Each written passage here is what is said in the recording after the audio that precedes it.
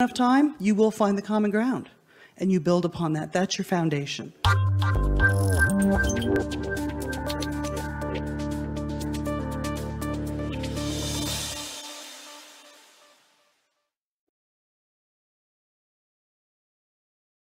Welcome. Wow, what happened there? Okay. Hello, welcome. Final day of the Scope live stream, final CAPHRA panel. Thank you for joining us, and I will now introduce our panelists. We will start with Mr. Terry Barnes. Hi, Terry. Welcome. Hello, Nancy. Nice to see you again. Good to see you as well. Thank you for joining us. Mr. Peter Dator. Hi, Peter. Thank you for joining us. Hello. And finally, Miss Liana Hudspeth. Hi, Liana. Hello. Everybody, thank you for joining us. I wanted to bring Terry in. I want to explain to the audience. Terry is a policy expert. I'm going to hand over to Terry really quick so he can give us a brief on his background. Terry, would you please do that? Oh, thanks, Nancy. Look, I've worked in public policy for 40 years and health policy in one way or another for about 30. And in the course of that, I was a senior bureaucrat, civil servant in the Department of Health in Australia. I also advised the state government on health matters down here in Melbourne. But I was also for two extended stints, senior advisor to Australian health ministers, Michael Wooldridge in the 90s and a fellow you might have heard of called Tony Abbott in the noughties. I've been around all manner of health politics and health policy debates, both when I worked in government and since. But the one thing I'll say about the vaping debate, and I've developed a real keen policy interest in it, is that of all the issues, and they've been, and health is a very emotional, very passionate area. I think in terms of this has been probably the most difficult one as an issue that I've ever been involved in. It's become very personal. Some of the argy-bargy, the debate has become very nasty, and certainly I think it's become exceedingly difficult to actually have a sensible, reasoned conversation. I mean, I heard Nancy before and Clive Bates talking about keeping it cool and dealing with the evidence. But there are some people who just don't want to deal with the evidence on this. Some people just have absolute opinions that just cannot be shaken. But they're the ones who usually influence the actual policymakers, and that's part of the problem of all of this. So really, advocacy in this area, on this issue, is a very challenging thing, particularly for consumers to actually crack that dike, break that wall down, and get some real constructive dialogue, let alone attention. Now, that's true. And I don't know if you've been watching screen switches, and I go, I don't know if you've been watching any other parts of the live stream, or I've been watching the chats. Okay. And I'm seeing people that on one side, we're seeing a lot of advocates that are just burnt. They're just like, I can't do this anymore. It's a losing battle. And then on the other side, I see these people that are fired up and, yeah, let's go get them, and that's cool.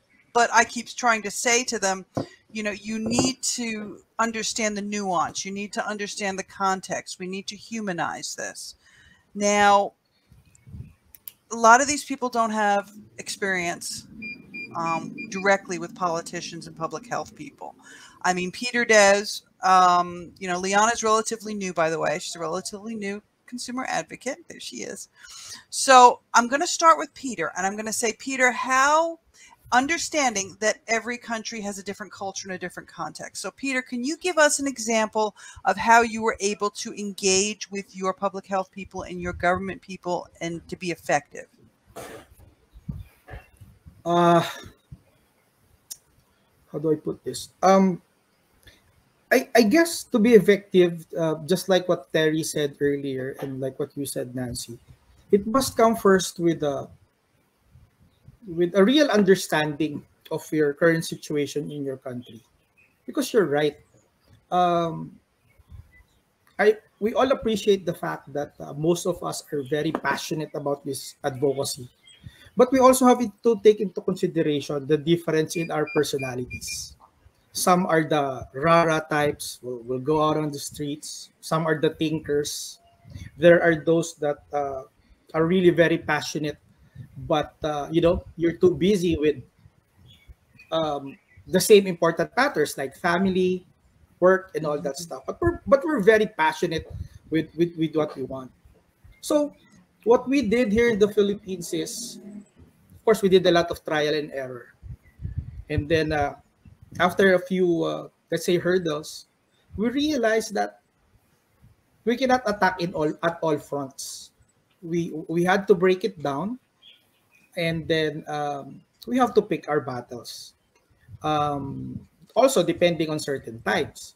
Like right now, there are ongoing policy debates in our in our Senate, and part of the things that we've done before is slowly but surely we're building our memberships.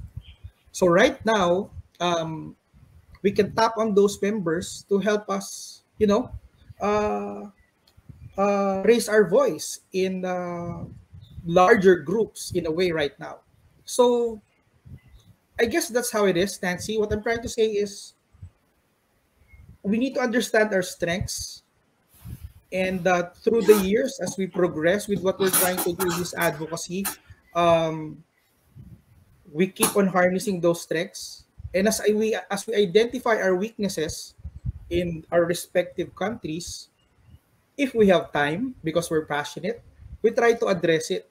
And we just hope to God that when the right opportunity to harness those strengths and those arsenals that are within our capabilities, we just hope that it's there.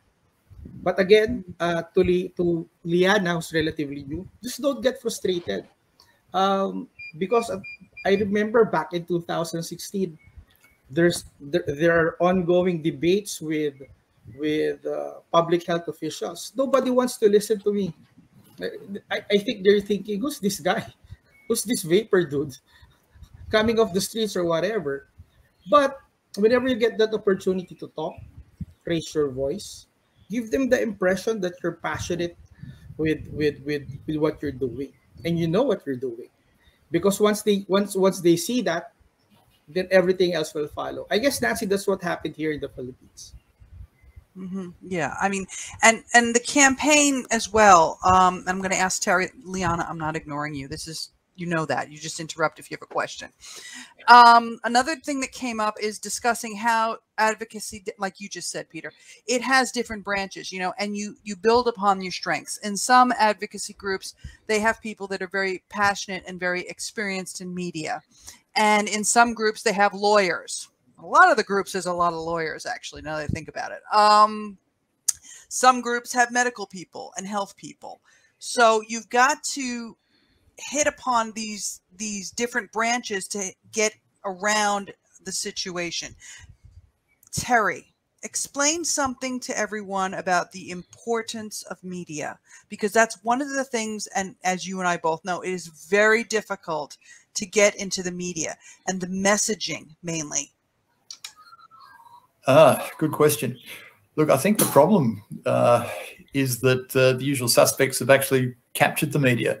In terms of the medical lobby, in terms of certain well-known, outspoken tobacco control advocates who refuse to see any view of the world except their own.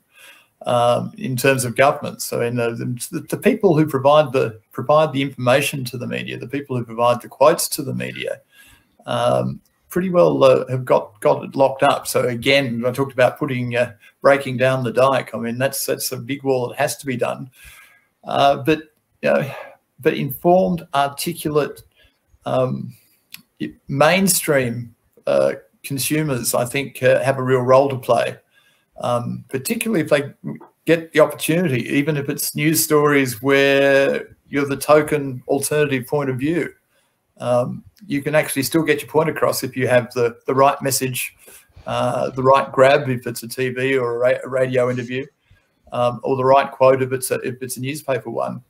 But I think it's important that this is seen as a mainstream issue, not a fringe issue, not a libertarian issue, not a I think, yeah, and one of the things that you find in health policy generally, in politics, is that when it comes to health, everybody thinks their issue is the most important one in the entire world, and everything should be dropped to deal with it.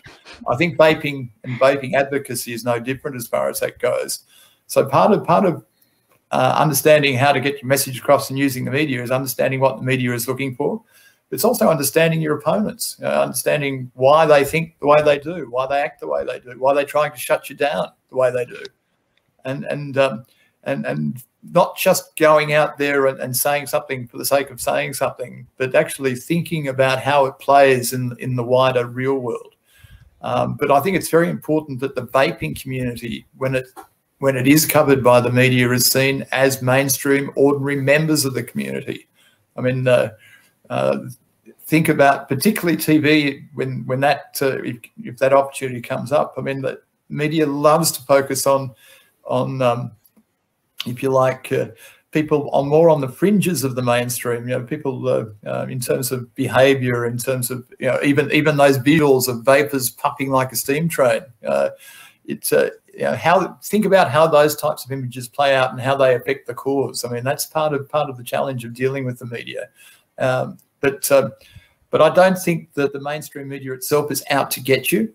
I think many journalists do want to actually find out more about this. They want to actually see all sides of the story. I think certainly in Australia, some of them are quite quite convinced that they're not getting the whole story from the usual sources, and they're prepared to dig and come and talk.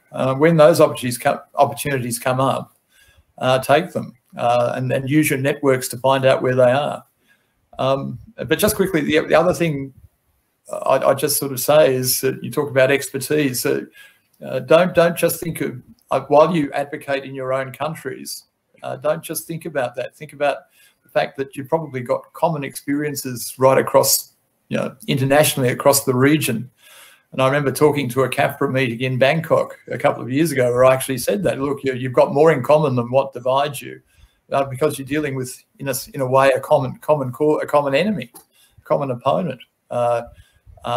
Different governments, yes, different lobbyists, you know, and then suppose, but some like Michael Bloomberg are sort of popping up everywhere now. But basically, you know, swap notes, share experiences, get insights that may help you in your own country from other countries. So that's I think one of the strongest assets that the vaping community has. It's got an international network, and that information exchange is absolutely vital to getting the cause on the mainstream media agenda.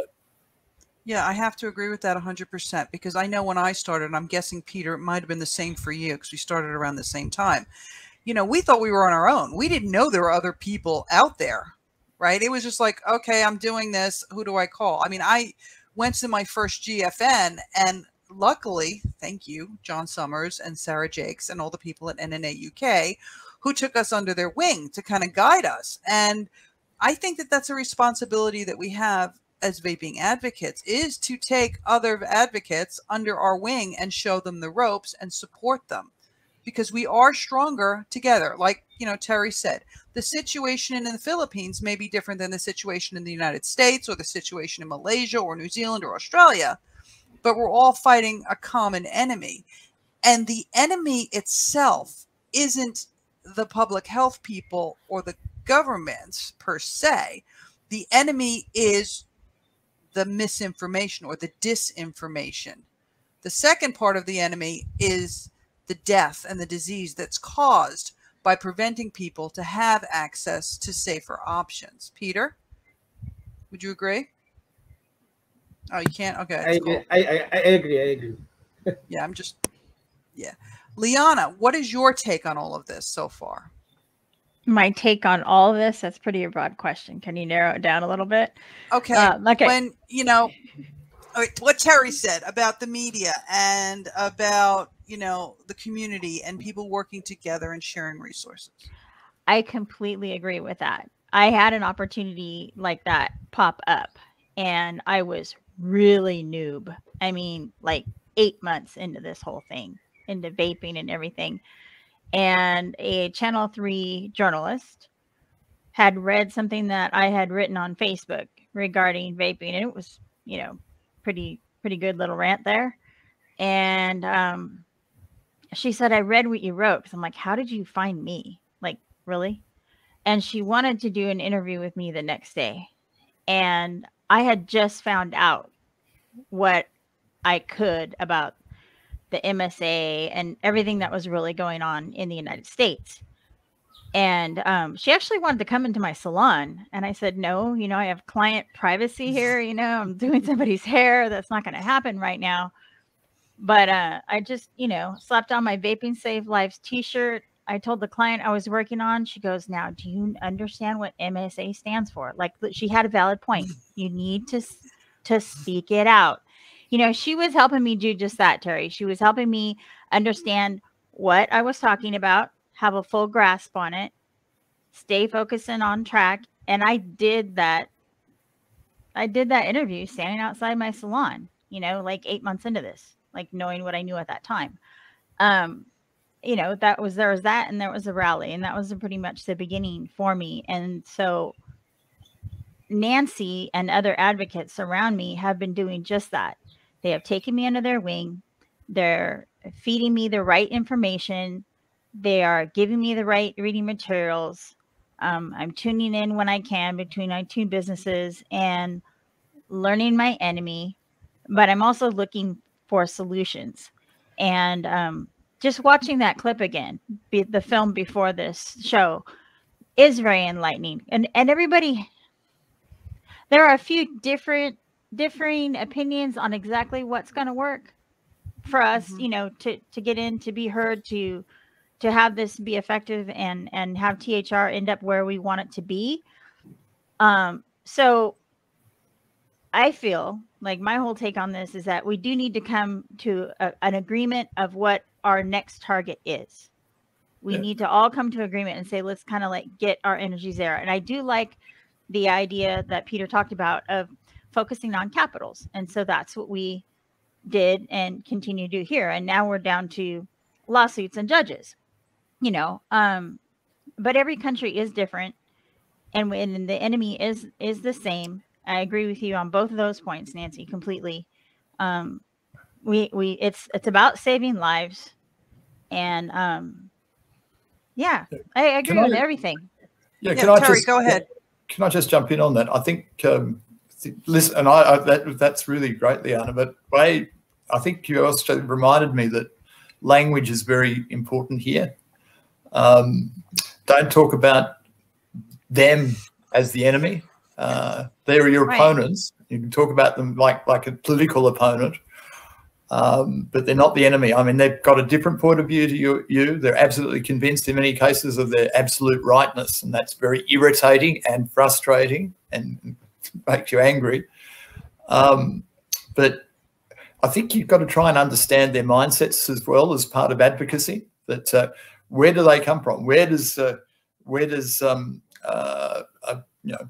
leading, I don't like to name names in conversations like this in case they're listening, but you know, where do leading tobacco control advocates come from in terms of the way they think? I mean, when you think about it, I mean, vaping in particular is a very disruptive technology in terms of where tobacco control has been for the last 50 years. I mean, if ultimately the cause succeeds, effectively it's basically invalidating, or at least overturning a lot of these people's life's work. They don't like that. They're fighting back to defend their legacies as much as defend what they believe is right, and sort of approaching it with that sort of idea at the back of your mind in terms of how you present, how you advocate, I think is very important. Because if you actually try and understand your opponent and get inside their head, then you can actually try and be one step ahead of them. That is absolutely true. And Roberto covers that really well. Helps us understand how science works and all the different platforms. I don't have the words, okay? Please excuse me. I don't have the right words, but all the different ways and the methods that they have to go through and the years it takes, and for them to form their thesis, for them to like prove their point, and the information that they have gotten they're limited with part of the pie. We're just trying to say this is the rest of the pie. Let's include all of it and look at all of it. I can completely agree with you. I could be as passionate as I want, but if I don't present it well, I'm not going to be heard. That's it. That's exactly it. I mean, and it's very hard sometimes. And Terry, I'm not ignoring you, Peter. Don't worry. Maybe you can give some insight into this. It's very hard to get inside the head of a politician when really they've got 15,000 different things going on at one time. And it's one of these things where you have to take your issue and somehow make it relatable to them with what their issue is. And that can be a very hard thing to do. Terry? It can be very hard, particularly if politicians have very firm views themselves and they're very hard to change. But again, I think it comes back to where they're getting their advice from, who's giving them, who's giving them their briefings, who's effectively selecting the evidence they look at. And certainly, I think in Australia at least, politicians are very reluctant to go against the medical lobby, very reluctant to go against the known tobacco control experts because they think it's politically or electorally even dangerous for them to do so. Just simply saying I vape and I vote doesn't wash with them. I think, but it's, again, as I said, in health, everybody's cause is the most important known to mankind. So you've actually got to compete with other interests as well as with your opponents on the issue. So, but certainly, I think that when it comes to vaping, the question about relative harm or relative safety versus tobacco smoking, the potential to save lives and improve health, the great potential in terms of ending, getting away from the dangers, the deadly dangers of passive smoking in terms of third parties. I think these are all things backed by evidence in terms of and that's one thing I think about, I like about the harm reduction advocacy community is it jumps on the latest information, the latest studies very quickly and shares them around.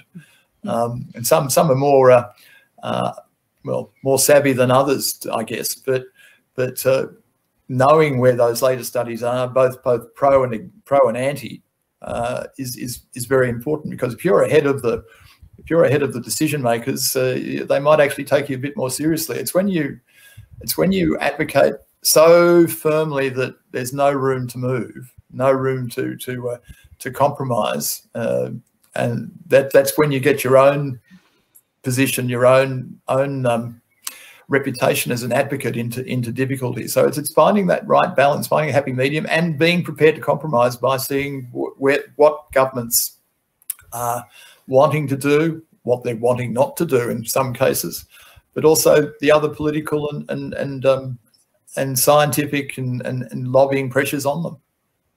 Yeah, I mean, when we dealt with New Zealand, for example, Liana, it's like we're all talking to Liana. It's like Liana's getting a masterclass. Yes, you guys I are am. in the audience, I am are so too. privileged. When we approached them, when Jan and I approached them, we had to tie it into the fact that we were in a way lucky that there was the smoke-free goal. So we could tie what we were saying into that smoke-free goal. And we could tie it into the fact that we have a national health system, and look at how much money this is costing you when people are smoking. And, so everybody, wherever they are, has to find that relatable issue that's a political issue and tie it to that. Would you agree with me, Peter? I totally agree 100%, just like what Terry said. And before I say my comment on that, I also understand where Liana is coming from. It's like Back to the Future. Like 4 years ago, I feel exactly how you feel. I've done exactly what you've done, being called to go on air, talk about this and all that. And don't worry, it's part of the learning process. Yes, Nancy's right. And same thing with Terry. I think as advocates, sometimes we're so passionate and we're so overwhelmed with the amount of knowledge that we know that at times we take a very hard stand because I have the knowledge, I have the wisdom, I have the power that maybe you, Mr. Politician, you don't understand. Sometimes I think we fall on those cracks because we need to understand that these are also that we are talking to politicians. As such, we have to be politicians as well in dealing with them. We have to find the right angle. We if we need to shout, we have to shout to get their attention in a very civilized manner, or we very humbly commend them, raise their point so that they will listen to us more attentively. So what I'm trying to say is these are all skills that we can all harness. I guess as advocates, we just really need to understand when to tap them. As to those specific connections on how we can break the barrier to be able to engage the policymakers, I think that's a case-to-case scenario. And again, what's good with this is just like what Terry said, there are other tools outside your own borders.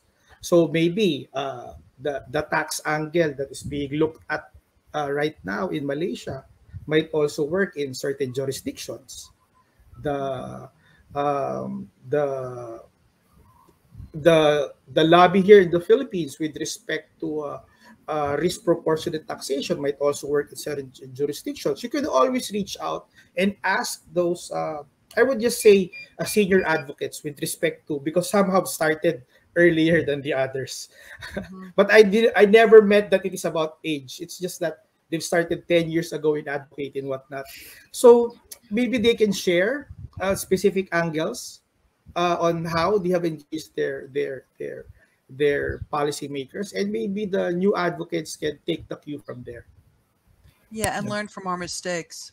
Terry?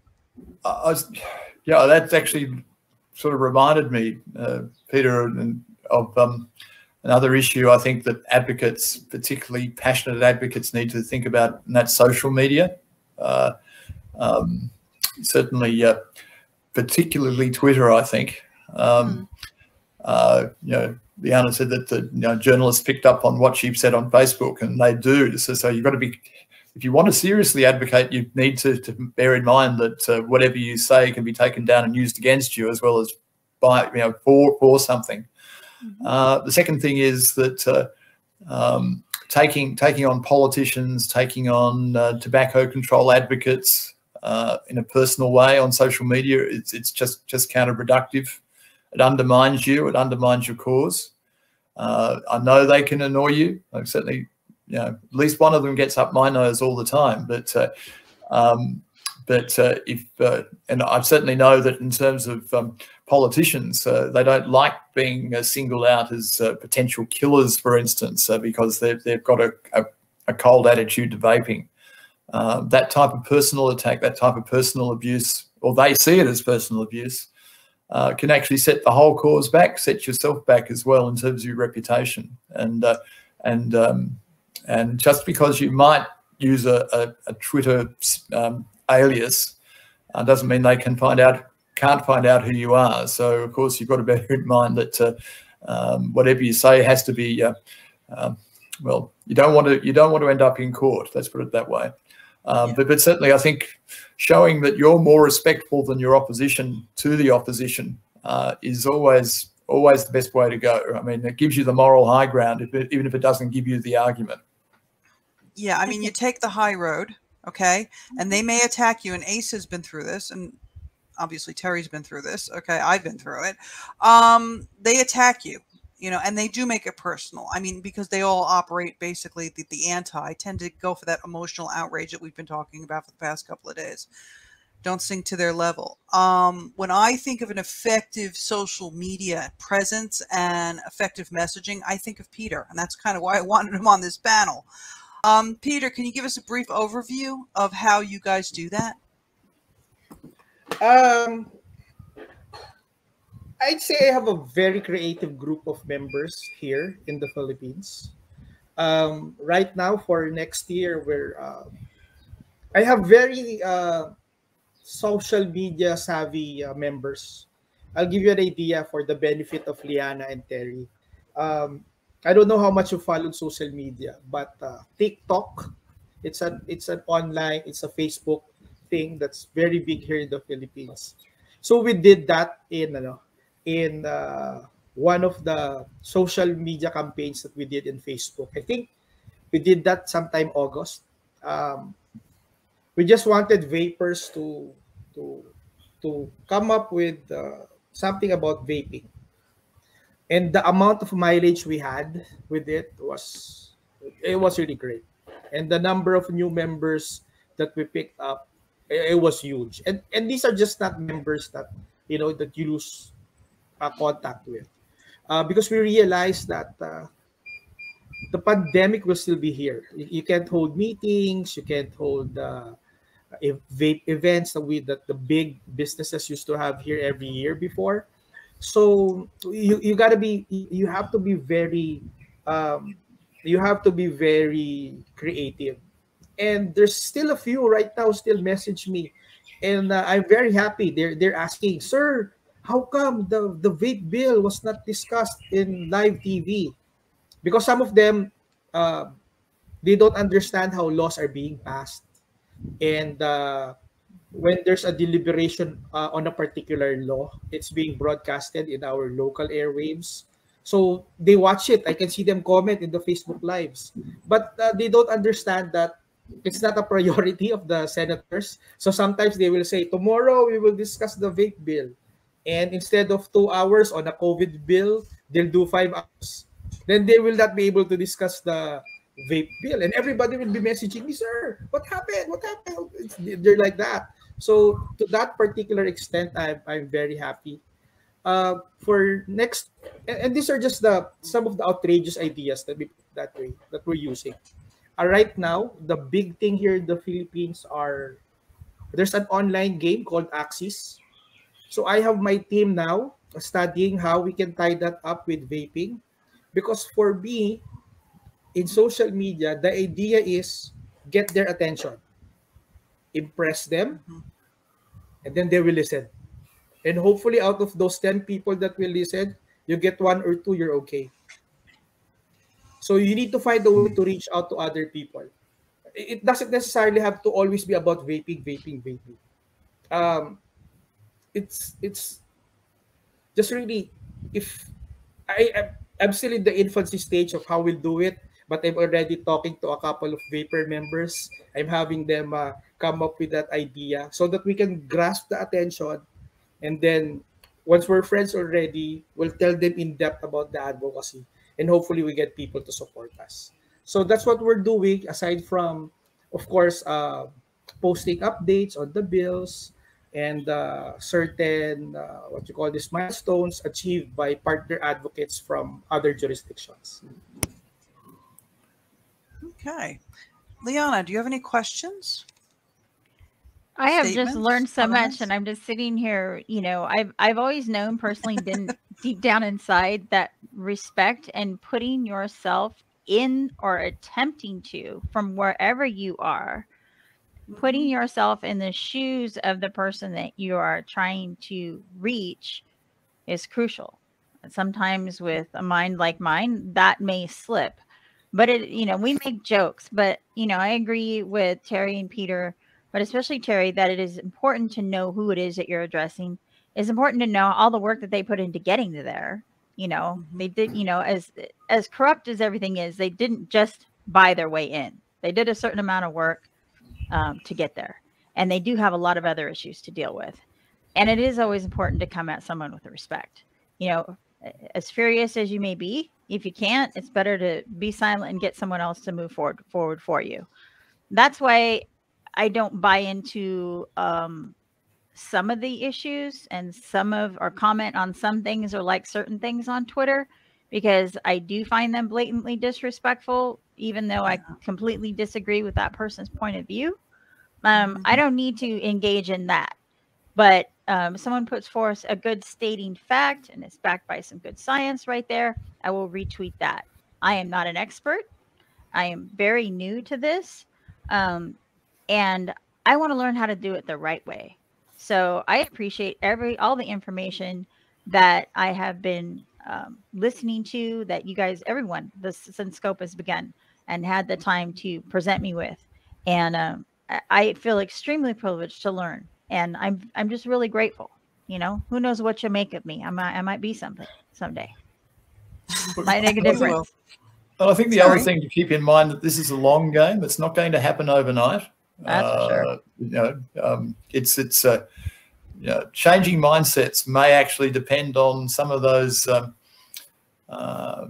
tobacco control gurus actually passing on, you know, retiring, going on to other things. It may mean that governments need to change or ministers need to change. But it's certainly, and particularly at this particular time in terms of health and health policy, it's all pandemic. Vaping, tobacco control, tobacco harm reduction are second order issues to many politicians and many bureaucrats. So it's certainly at this particular time, it's very important to be patient, but the type of gains that you're wanting to see will not happen tomorrow, but they may happen next year or the year after, or in some cases they may not even happen this decade, but you've just got to keep plugging away at it. And if you're seen as reliable, respectful, and your arguments and your advocacy is based on science and on reliable information and data, that ultimately the chipping away will pay off. It will. It absolutely will. I mean, I see it happening with Peter. You know, I see it's, you know, things are changing. I mean, it's interesting to me. I look at the United States and the UK, right? The UK is on what we would consider the right track. I mean, the TPD and they had their issues. Brexit probably saved vaping. Let's be honest. Okay. And then I look at what's going on in the United States, and then I look at what's happening, you know, in Africa or Latin America or, you know, Asia, and I see hope. And I've said this before, and Peter, you've said it too, hope with a big H, you know.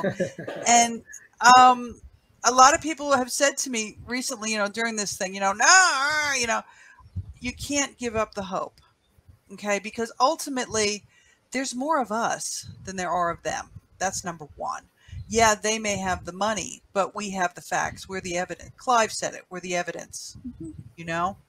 And like Peter, and like Terry said, this is a long game. This is a long game.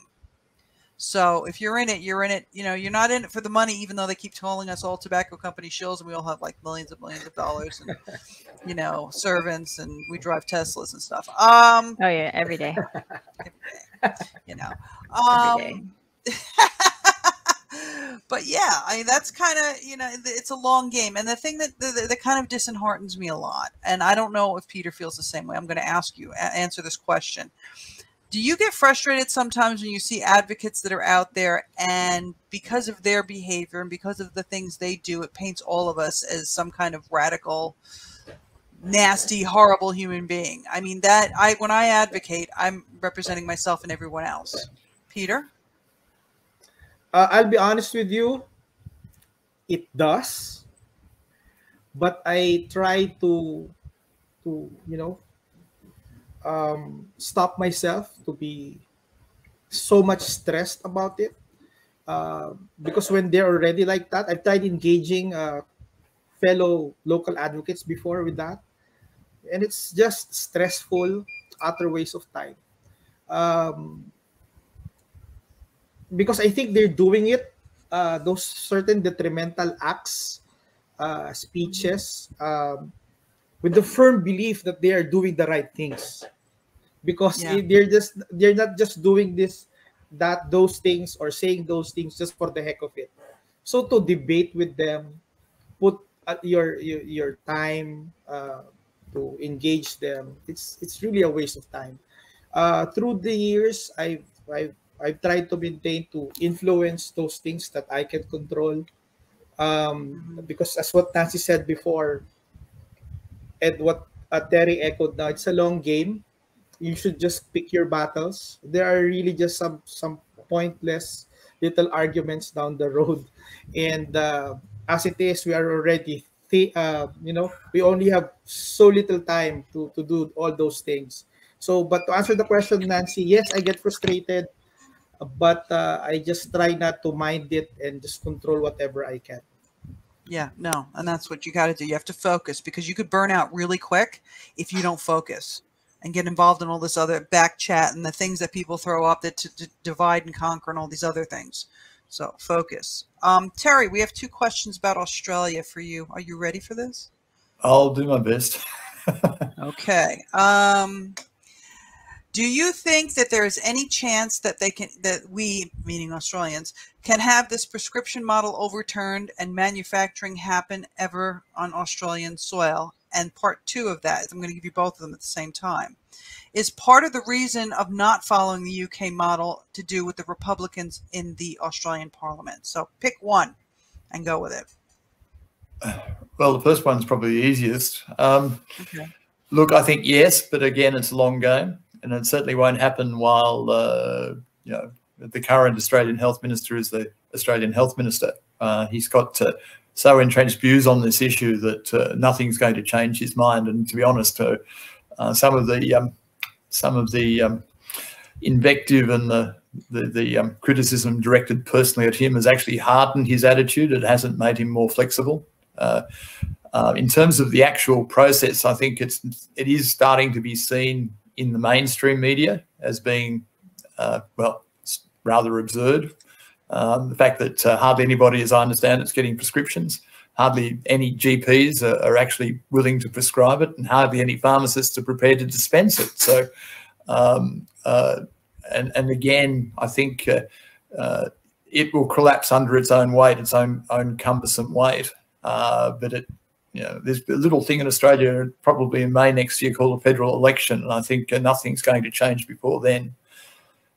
In terms of the overall politics of it, it's I think it's not a Liberal Labor or party, you know, left-right issue. It's actually it's I think part of the image problem that vaping has in Australian politics, and it might happen in I think other jurisdictions as well, is that it's seen as a fringe issue, a libertarian issue, you know, my right to do what I want type issue. It's not seen as a health issue in the way that perhaps I think it really should be. In terms of you know, lives saved, in terms of health improved, in terms of smoking, you know, new smokers being prevented or avoided, and again, I think vaping does have an image problem here because of the way that it has been advocated up till now, and again, I think the one thing that is lacking in Australia that other countries do have in the region is a coherent, coordinated, and vaping community in terms of vaping advocates who are prepared to work with each other. I think what unites you should be and is greater than what divides you, but that doesn't seem to be always the attitude in the advocacy community, and I think that needs to be overcome because it's quite easy for the usual suspects to divide and conquer and to make you know, pronouncements about vapers and advocates on particularly in social media that and you know, get picked up on the mainstream that are wrong and unfair and blatantly wrong even, but certainly those attitudes get entrenched, and certainly they're controlling the narrative more than they deserve to at the moment. And I think it's up to the vaping community and advocates within it to actually take that on. Yeah, absolutely. Yeah, they're talking about Greg Hunt now. Mark asked if he had any health knowledge or background, and everybody answered and said, no, he's a lawyer. So as far as you know, he doesn't have any health background, right? Well, he's health minister, and he's been health minister for 4 years now, and you actually learn a lot. Look, I'm not medically trained. I'm not health professionally trained. I ended up working in the policy area as a generalist political advisor and bureaucrat. I mean, it's you learn things as you go. If you've got half a brain, and lawyers have half a brain usually, well, maybe sometimes. Peter, do you have half a brain? But you know, you don't have to be an expert in that sense to actually make a judgment on the facts and on the information on the data. And I think, again, I don't want to talk about individuals, including Mr. Hunt.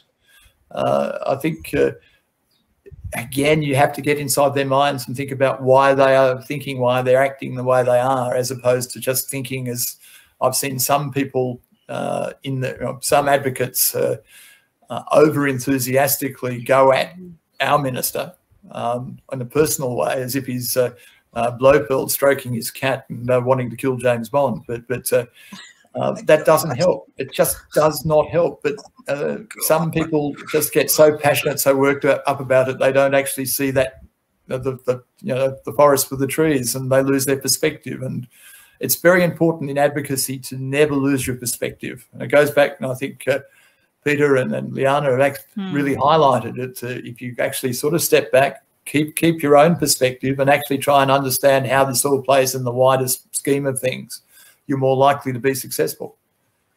Okay. I've got a question for you, Peter.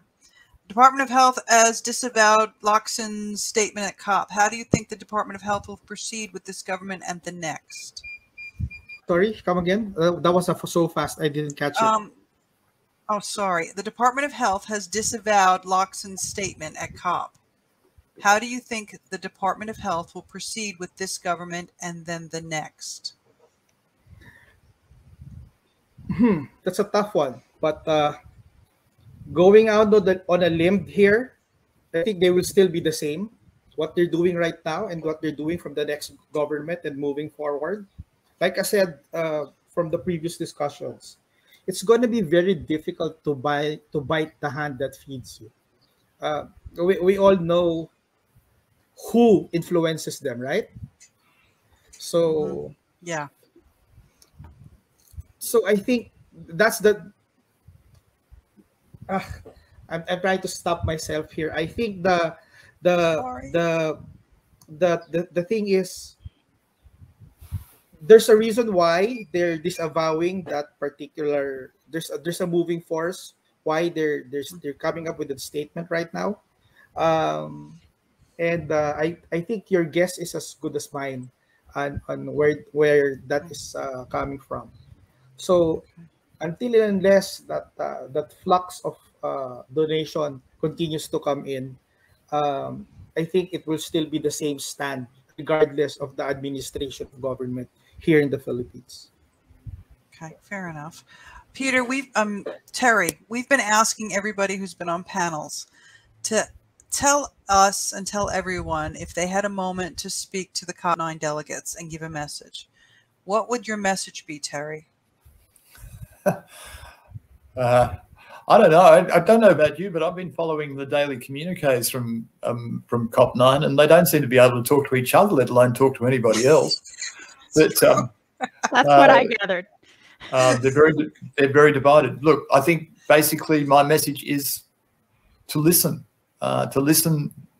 beyond your comfort zone, to actually listen to consumers, to listen to the community at large, not to assume that you're up in your own ivory tower, knowing everything, and that assuming that everything should do it, everything should be as you want it to be, and people should do as you want them to do, and to effectively basically be open-minded to all the evidence. I mean, not just that evidence that suits what they want to do or what FCTC wants to do, but also evidence that disruptive technologies, harm reduction technologies like vaping do have a place, do have a value, and that it's more than just advocacy and advocate rhetoric. There is absolutely substance, and doing what I've been sort of urging everyone to do here is not assume that you've got the final word on everything. They have to do the same, and they have to also get out of this absolutely stupid mindset that everything is, all the strings are being pulled by big tobacco, that it's some sort of conspiracy, that people are actually daring to question what FCTC is all about.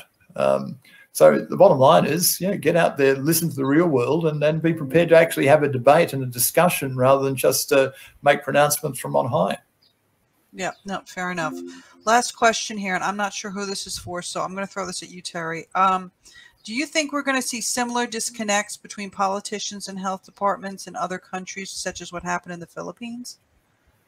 That was quite extraordinary, and I don't know the full story. I mean, maybe Peter has, you know, has the inside ear there, but certainly that outburst, well, the outburst from the Philippines government disowning their delegation, I think was remarkable. But from the statement that the delegation made, it was actually exactly what I was just talking about. It was actually saying that you know it isn't cut and dry, that things aren't so simple, that you can actually take a bigger picture view of all of this. And clearly the phones must have been ringing hot from the FCTC Secretariat to the Health Ministry in Manila to get that to happen. But look, I think that was rare and unusual. But I do think that when you talk about politicians and tobacco harm reduction and tobacco control, you've got to remember that politicians come and go, but bureaucrats are there forever. And as I said right at the beginning, ministers are briefed by their bureaucrats, they're briefed by their experts, and it's you know, they're the people who actually pull the strings on all of this far more than any politician does. And so when you are engaging, when you are advocating, it's actually persuading some of those bureaucrats to give you an audience, give you a hearing, as much as any minister or any politician. Yeah. Getting inside. That kind of ties into something I was saying to Liana, is getting inside. That's what you've got to do. We've got to do. Absolutely. And the best way to do that is to be relatable, to make it relatable, to be human, to be understanding, like we've all been just talking about, you know, understand somebody else's perspective, find the connection, build on that connection. But it's also important with consumers that your stories are legitimate. They are evidence in their own right. I think Clive Bates has said that as well. Mm-hmm. I think it's very important to tell those stories in a way that politicians, policymakers, decision makers can understand. And certainly in Australia, there's a parliamentary inquiry where some of those experts absolutely patronise the living daylights out of consumers as being not qualified. Yes, you are qualified. I mean, you know what it was like to smoke, and you know what it's like not to smoke, and that you know what vaping or other harm reduction choices you've made have actually improved your health and your life and the lives of those around you. So that's legitimate. I think politicians need to understand that a bit better than they do, though. Yeah. Peter, do you have any final thought? Yeah. Just going back to that question you asked Terry a while ago, just a very quick comment. I think the question was if we're going to see some similar things happening, like what happened in the Philippines with other governments. Here's my comment. I'm not sure, but I certainly hope so, with the big H. Because I just go back to, like, when the first time you keep on engaging people when we started our advocacy, not everybody listens. Not even your best friend. But 3 months down the road, you will see him vaping instead of smoking cigarettes, combustible cigarettes. But he will never acknowledge that 3 months ago you were correct. But he is vaping. Yeah. So I certainly hope, with a big H, that this is a first step in the right direction. This the DFA secretary hopefully will open the gates to everybody else to look at the body of evidence. It's there. I mean, it will speak for itself. We've been doing this for a long time, so hopefully it gets replicated in other jurisdictions. With hope. Thanks. Big H. Big H. Big H. Liana, do you have a thought that you'd like to share before we close out? I just want to tell you thank you. I really do. And I appreciate all the wise guidance that has been handed down to me. And it's definitely going to change my approach from this day forward, because there are a couple little hashtags I probably should let go of. But, you know, like the brainwashing one in particular. But, you know, with that name in there. But Terry's right. And the way he put it actually got through to me. And I'm pretty hard-headed. So the facts that you've presented to me as a brand new advocate and as a consumer are very important to me. And Peter's methodology, what worked and what is working in the Philippines, and yes, I do hope it influences other countries as well. If it worked for someone, it may be effective for you. It gives me courage to move forward. So I thank you for that. And Nancy, I never thought I'd say this, but thank you for the hundreds of pages of documents that you sent to me to help me to understand what it is I'm dealing with, and encouraging me to come on here, and even on a day like this for me. And I'm sorry if I'm a little bit of a wreck, you guys. It's okay, guys. If you don't mind, Peter and Terry and everybody watching, we'd like to take a moment of silence for all the people that we've lost to tobacco harm. Are you guys cool with that? Yeah, I lost my dad yesterday, Terry. I'm so sorry to hear. So, do you want to say something, Liana? And we'll just... I think we should just all say what we have to say in our heart, because there are so many lives, and there's so much pain, and there's so much emptiness behind this, and it's a driving force of our passion and it's okay. And what we do, and if we can find a way to prevent that, and we have, and let's go about it the right way, folks. So let's just have that moment for everyone that you've lost, every friend.